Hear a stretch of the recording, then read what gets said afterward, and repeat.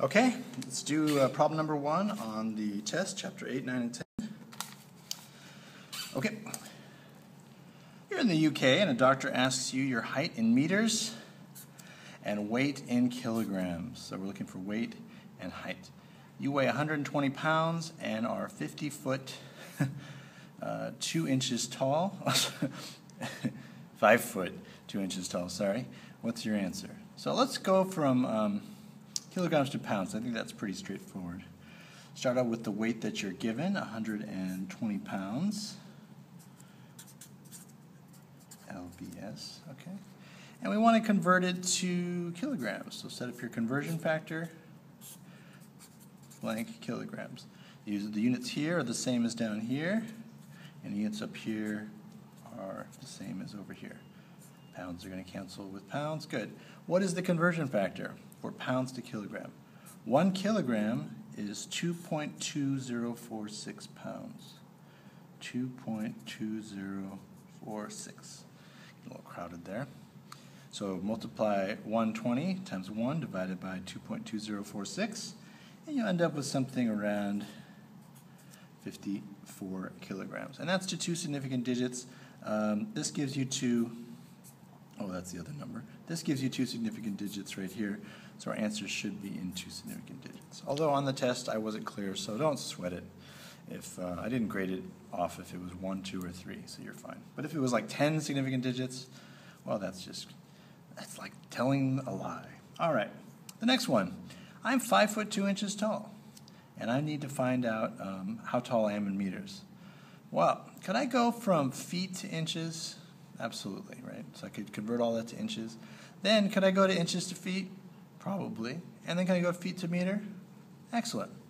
So what we're going to do first we have 5 feet. And let's figure out how many inches that is, and we'll add it to the 2 inches and we'll total them all up. So 5 feet. Let's convert it here. We know that 1 foot is 12 inches, so that's about 60 inches. And plus we have the 2 inches, because it's 5 feet 2 inches, so it's a total of 62 inches total. Okay, that's these guys here. So we got 62 inches. Now let's convert inches to meters. So 62 inches. All right, put our conversion factor here. So we can go from inches to feet and then feet to meter, and then we're in good shape. So I'm just going to do the conversion factor, inches to feet. That's no problem because we know that one, sadly, because we're from the U.S. And then we'll go feet to meters. I mean, it would be cool if I had an inch to meters, but I don't have that conversion factor. So you got to use what you got. So how many inches are in a foot? There are 1 foot is 12 inches. And then how many meters in a foot? Well, 1 meter is 3.28 feet. A good way not to get confused is to always write the number and the units together. 3.28 feet. Think of them as inseparable. 1m. Okay?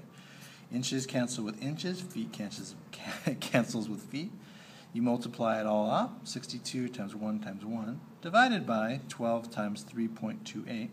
If you're working in your calculator, I recommend doing parentheses, 62 times 1 times 1. I mean, you don't need the times 1, but, hey, I do it just so I don't get lost. And then divided by, in parentheses, that number there. And I'm going to end up with something like 1.575 meters. And since this is 2 significant digits, this is a definition, this is also a definition, my answer has to be in 2 significant digits, because that's the least number of significant digits. So that should be, I will call it 1.6 meters. Okay? And there you go. So when someone asks you, what's your height and weight if you're 5 foot 2 and 120 pounds? I weigh 54 kilograms, and I'm 1.6 meters tall.